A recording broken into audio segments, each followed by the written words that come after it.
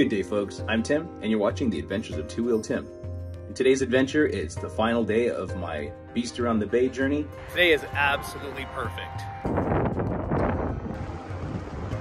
I got a flat tire. And today we're riding home from Monterey to Santa Cruz. Should be about 48 to 50 miles. My plan is to go through Elkhornslough, which is a marine estuary, and it should be a really beautiful day, so I hope you'll join me.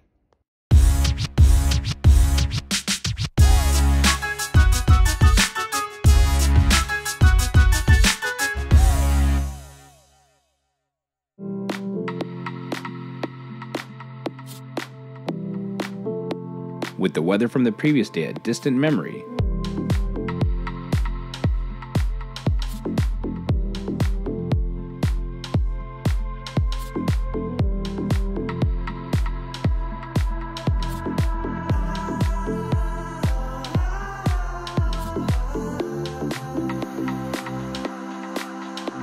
the weather for today's ride was nearly perfect.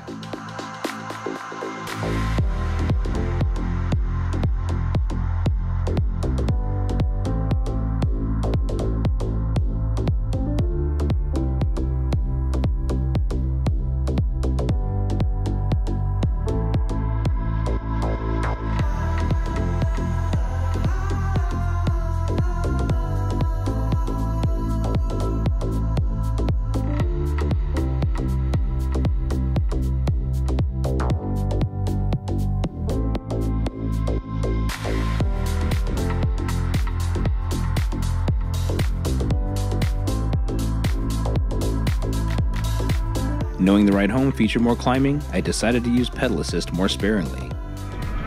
Perfect day heading north, headwind, beautiful weather, but there is more climbing on the way up, so I am going to conserve battery. I'll be using more past one and no pedal assist at all, just to preserve my battery.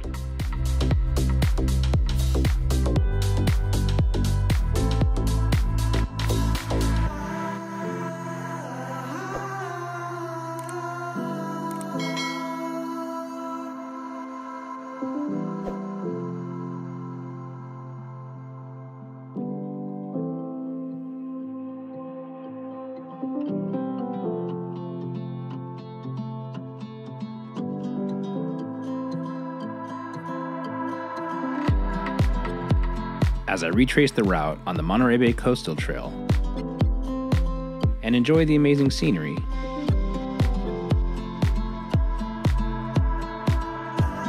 this time I decided to turn north toward the town of Castroville.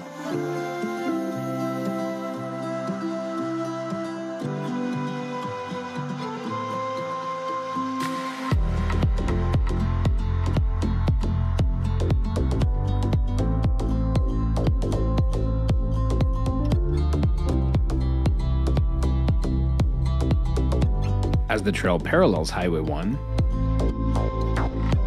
and goes through the town of Castroville,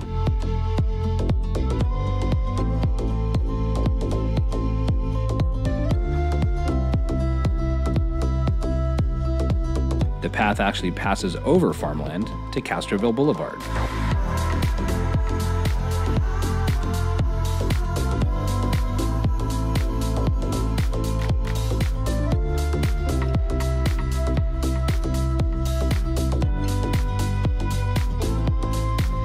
The trail follows Castroville Boulevard for about 2 miles.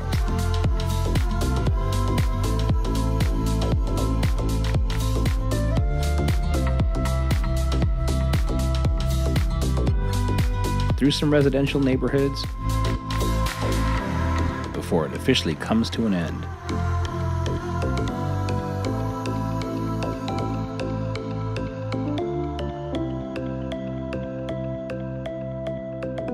From here, it was on to Elkhorn Road and through the Elkhornslough National Preserve.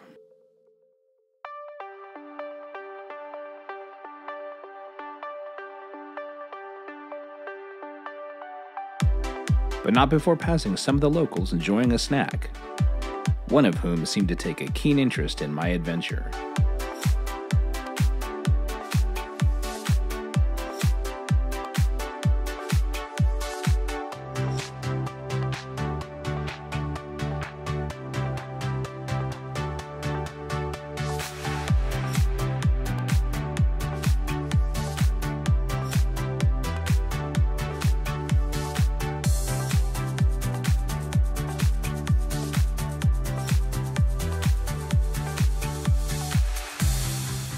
I'm here at the Elkhorn Slough Foundation. Their mission is to preserve the Elkhorn Slough in its most natural habitat. Elkhorn Slough's diverse ecosystem is an essential habitat for over 340 different species of birds, as well as sea otters, fish, and other marine life, making their way around the 7-mile slough that ends in Moss Landing Harbor. I have 87% battery left today, and I have about 35 miles to go. Any day lived on 2 wheels is a glorious day.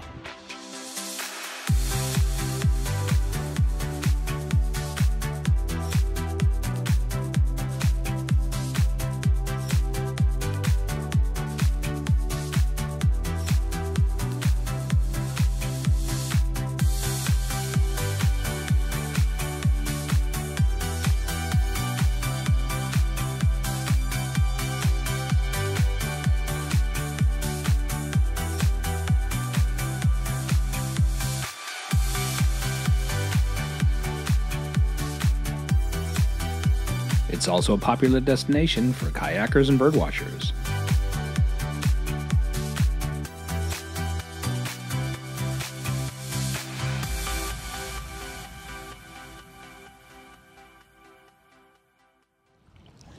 So this is the Elkhorn Slough Marine Estuary.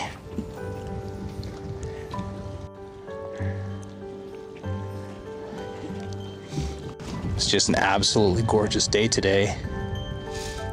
This is a very popular destination for kayakers.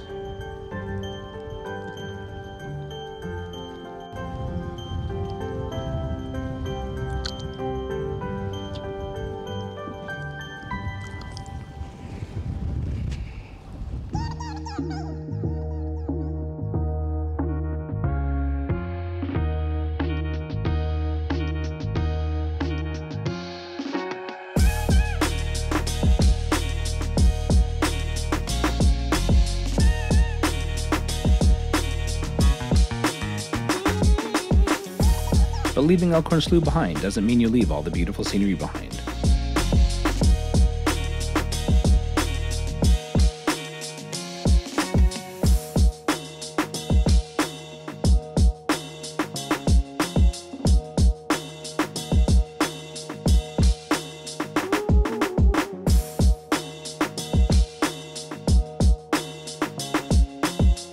The fertile farmlands of the Pajaro Valley appeared to stretch endlessly to the Santa Cruz Mountains as I made my way through the back roads on my way home.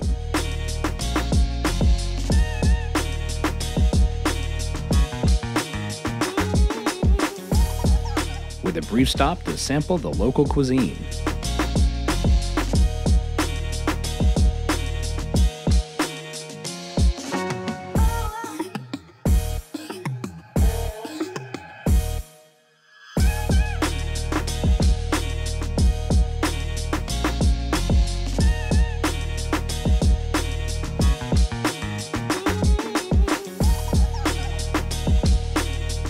As I crossed the Pajaro River and back into Santa Cruz County, my journey home from Monterey to Santa Cruz had reached its midway point.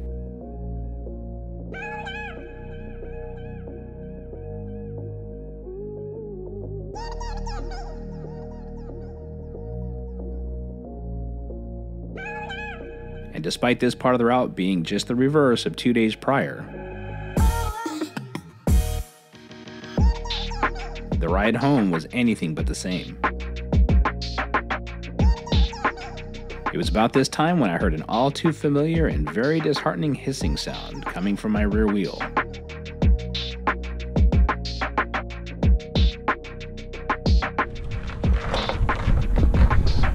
Of course. With about 20 miles to go, I just had my first setback. I got a flat tire. So now I get to do my first flat fix on the road.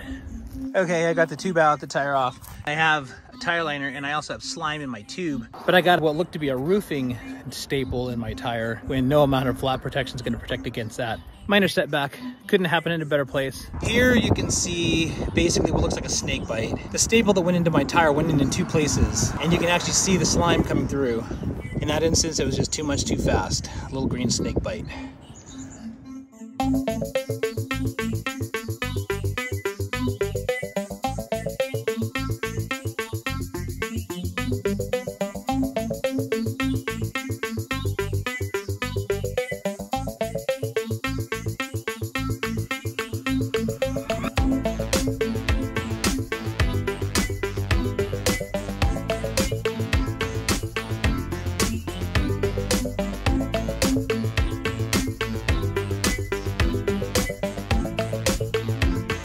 Sometimes you can do all you can for flat protection, but the elements just have other ideas. And the moral of the story is always be prepared. Okay, we're on the road again. Despite the flat tire and the 40 minutes it took me to fix it,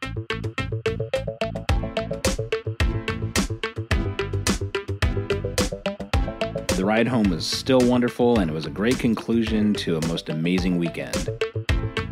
The Biktrix Juggernaut Ultra Beast 2 handled brilliantly, the Burley Nomad trailer worked flawlessly, and this 3-day weekend trip was without a doubt just the beginning.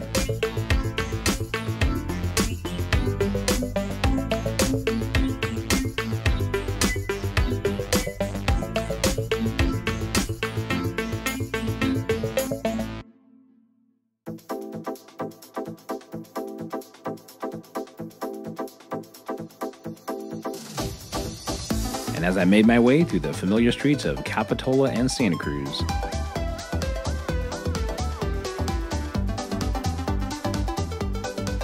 I knew my 130-mile weekend of e-biking bliss was quickly coming to an end. Okay, nearly 130 miles, 6,000 feet of climbing, and 10 hours riding later, that was my ride from Santa Cruz to Monterey and Monterey to Santa Cruz. The toolkit I packed was essential, and I had everything I needed to fix the flat as that occurred. I did probably overpack a few items, a couple of redundant tools that I wouldn't pack in the future just to save a little bit of weight. And next time I'd reevaluate some of the items I took. As I mentioned, I had about probably 75 pounds of cargo in the 17-pound trailer. While it wasn't a problem, the Beast and the Burley handled fantastic. Cutting down the weight would just add some efficiency to the battery. But all in all, it performed well. I got a lot of mileage. My longest day was almost 51 miles, and I had just over 30% battery left. The weather was great for the first and last day, and the wind and drizzle and rain that I encountered on day 2. The weather's gloomy, there's lots of debris and water on the road. It wasn't a problem, it was a minor inconvenience. The route was fantastic, the ride was great, and so I have no complaints. And I've said it before, and I'm gonna say it again, I can't say enough about the veespeedstertires. They've handled every condition I put them through since I installed them 8 months ago, and that held true over this last weekend with all the rain and debris. And I mean, what can I say about the flat tire? You know, I put tire liners in the tires and I put green slime in the tubes, and you know, sometimes you can prepare for just about anything you can think of, but the elements will just have its own plans for you. And so I don't know when I picked up the U-nail or how long it took to breach the tube, but sure enough it did. And I was just thankful I brought the tools and items along I needed to fix the flat. Well, that's all I have for now. I appreciate you joining me for my 3-day Beast Around the Bay weekend journey. And I just want to remind you that if you enjoy my content, please be sure to subscribe, hit the like button, ring the bell for notifications, and feel free to add your comments and questions below. Thanks for being here, and we'll see you in the next one.